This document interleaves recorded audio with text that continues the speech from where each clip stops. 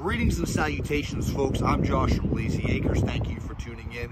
Quick tip of the day, number 19. We're going to talk about manually bringing up your jack. Maybe you don't have any power. Maybe the electrical is kind of a little funky. Whatever it is, you need to get this on your truck now. First thing you're going to do is take this plug out of the top. This specific jack is a lipper jack, which is extremely common in the RV industry. We're going to take our 3/4 inch handle, put that into the top. Nothing else to do, just bring it up or down depending on the application. Till pop goes the weasel. Thanks for stay tuned for more quick tips.